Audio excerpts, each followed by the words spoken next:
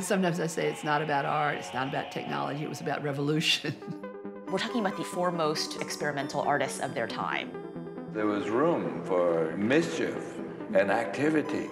I want to make a big machine, and it's gonna throw things all over the place. The collaboration between an artist and an engineer could make work that had never existed before. E.A.T really tried to bring those incredibly disparate worlds together.